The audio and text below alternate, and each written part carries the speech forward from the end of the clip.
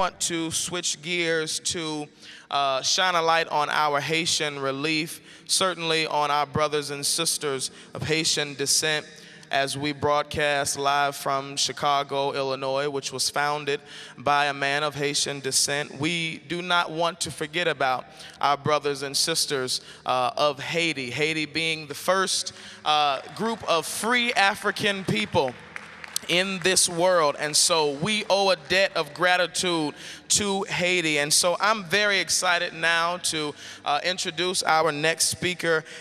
Judge Lionel Jean-Baptiste is going to come and give us an update as to what is going on with our Haitian brothers and sisters. We're grateful for him. He has another young man with him that he will introduce. Judge Baptiste, we welcome you, certainly.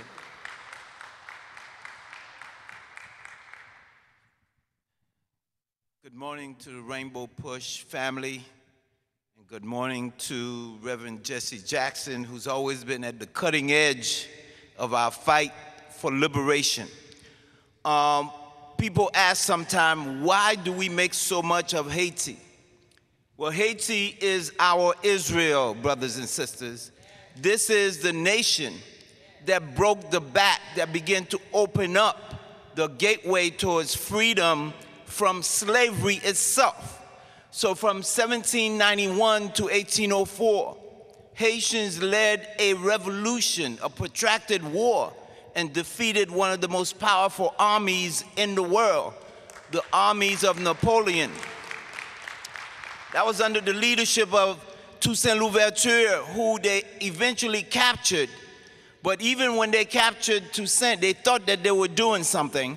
But Toussaint was replaced by his lieutenant, Dessalines. And Dessalines had this approach that it would be freedom or death, and led the fight that brought about Haitian independence on January 1st, 1804.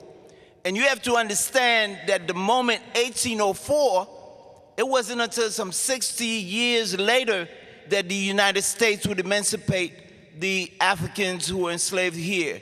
It would have been some years before liberation would take place in Latin America for Africans. But the Haitians themselves were so resilient and so intense that the United States organized an embargo against them. They did not recognize Haiti at the time of its independence. It took 58 years. And Reverend, it was on the eve of the Emancipation Proclamation that Lincoln finally recognized Haiti in 1865.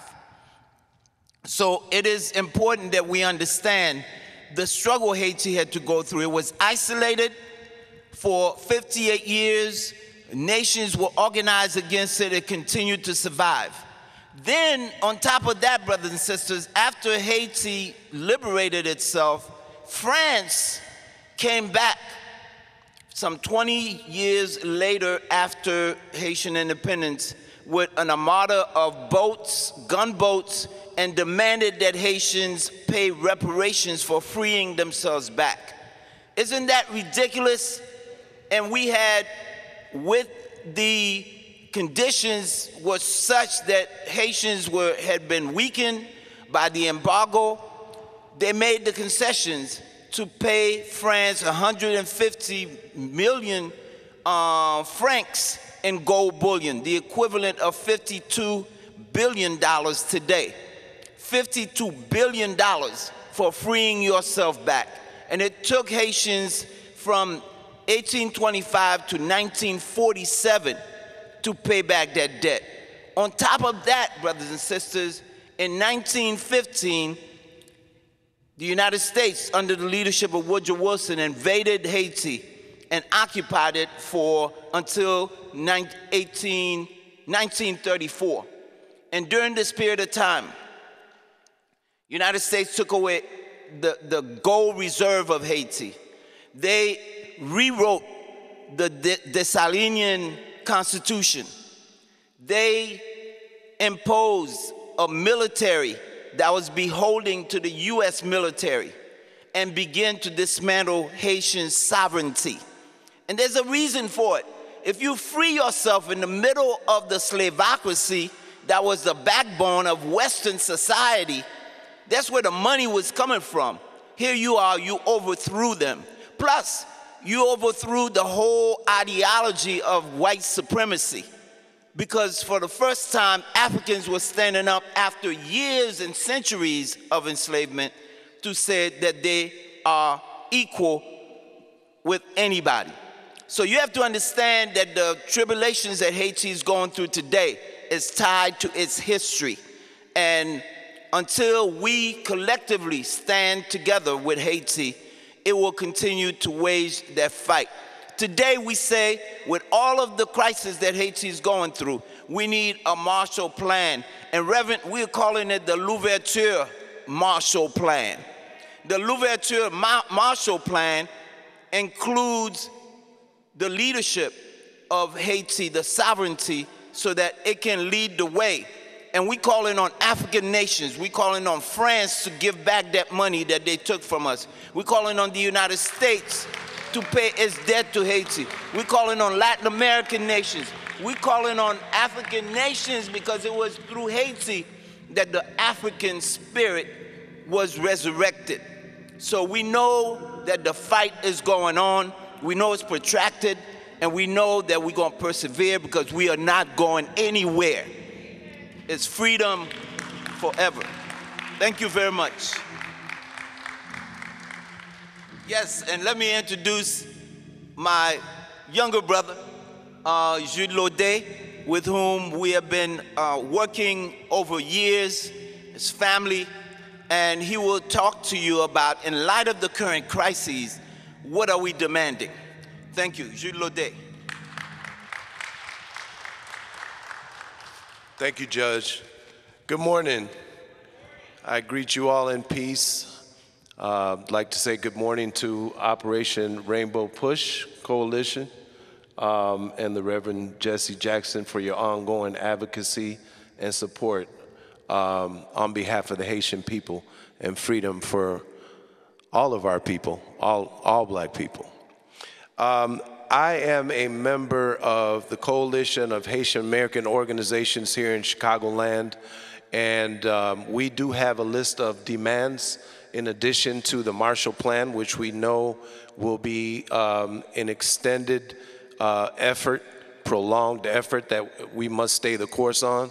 But there are some immediate demands that we have to protect those who were not welcomed on our borders in a humanitarian way. So they're in danger, and we just want to make sure that we're clear on the demands that we have.